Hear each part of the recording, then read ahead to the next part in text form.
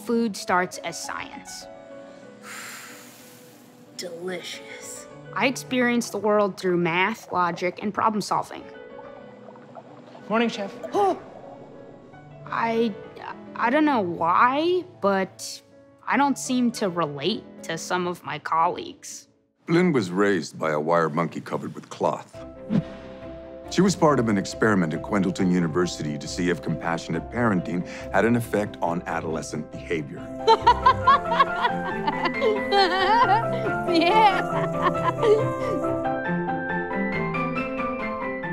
Technically, we were never allowed to run an experiment like this. But before we got shut down, we discovered the answer. Your hand feels very good. It does. Truth be told, Blin revolutionized the way we think of food. Blin's food turns everything upside down. New and different are always good. You can't eat some of my food, even if you tried really hard.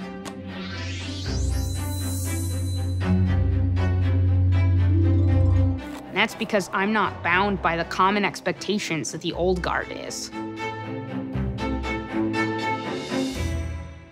She said, what if soup was hard? What if salad was loud? What if you got a bagel with cream cheese, but the cream cheese was the bagel, and the bagel was the cream cheese? I mean, she really mixed up the adjectives you'd use to describe food. What you gotta understand is that no one was doing this at the time. It was the Wild West out there. There were no rules. There was no script. We were just flying by the seat of our pants. When she first started, some people scoffed at her for shunning convention. They assumed that anything that was the size of an atom was not a meal. They were clamoring. I'm still hungry. Why did I pay for this? Am I gonna die? They were total amateurs at eating food. People didn't understand her. They were even up in arms when she debuted her signature pasta. And that dish was a revelation. It was so fresh, so delicate. She was young, but she already knew how to work with pasta.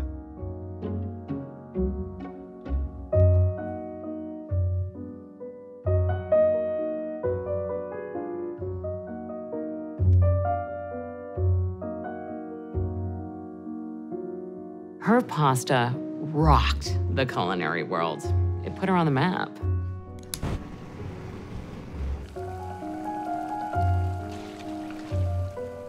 And she was the first to say, sure, we can eat pasta,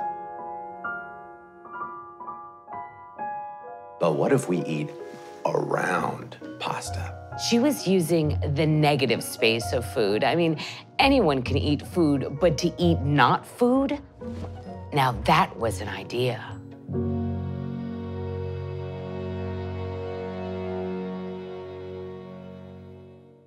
At first, people did find Blin's food alienating.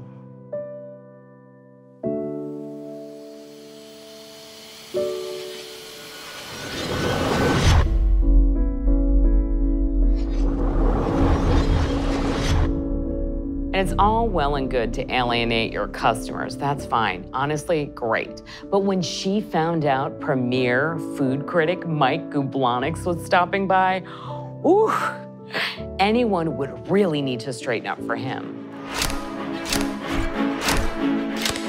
Mike Gublonix is the king of eating food.